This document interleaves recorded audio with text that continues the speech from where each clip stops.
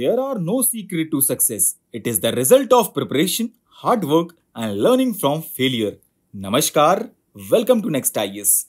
I hope you are doing well. In this video, we will cover major headlines of the Hindu, Indian Express, and Press Information Bureau. So, without wasting any time, let's start today's discussion. And your first article focuses upon Chabahar Port, its benefits and challenges. And it is in the news because recently India and Iran signed a 10-year contract for the operation of Chabahar Port, which is located on the Gulf of Oman. It is the only deep-sea Iranian port with direct access to the Indian Ocean. It has two ports, Shahid Kalantari and Shahid Beheshti. Talking about its importance, it is strategically located at the crossroads of South Asia, Central Asia and the Middle East, and it provides India with direct access to Afghanistan and Central Asia bypassing Pakistan. But there are some emerging issues related to Chabahar Port. Like recently, US has warned countries against engaging business deals with Iran due to ongoing sanctions. This raises concerns about the potential repercussions for India and businesses involved in the Chabahar project, and the region surrounding Chabahar Port has been prone to instability and security threats. Therefore, ensuring the safety and security of the port and its operations will be crucial for its success. Next article talks about menstrual hygiene in Indian prisons. Now let's know more about it. So friends, India has witnessed a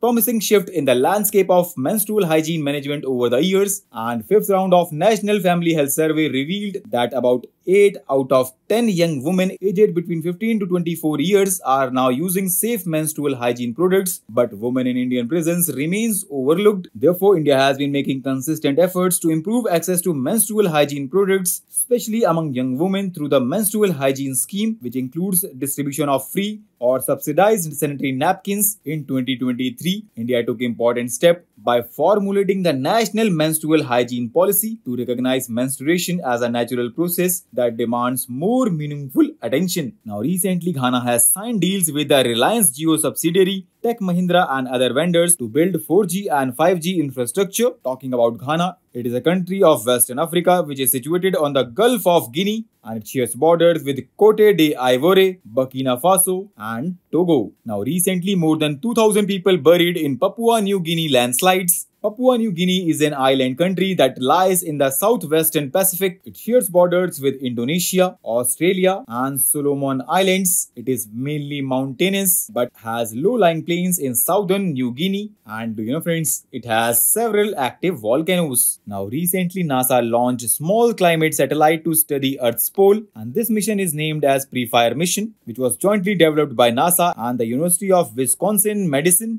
This will measure how much heat the Arctic and Antarctica radiate into space and how this influences the planet's climate. Now recently, India-Libya energy talks held, and discussions were focused on energy sector, including increased crude oil trade, resumption of exploration and production projects in Libya. Now let's know more about Libya. So friends, its capital is Tripoli and it is a country in the Maghreb region in North Africa. Libya shares borders with Mediterranean Sea, Egypt, Sudan, Chad, Niger, Algeria and Tunisia. And recently, Central Board of Direct Taxes has notified the Cost Inflation Index for the financial year 2024-25 for calculating long-term capital gains. And do you know friends, the cost inflation index is used by taxpayers to compute gains arising out of sale of capital assets after adjusting inflation. So with this, let's conclude our today's discussion. Thanks for listening, and for regular updates, you can follow us on various social media platforms.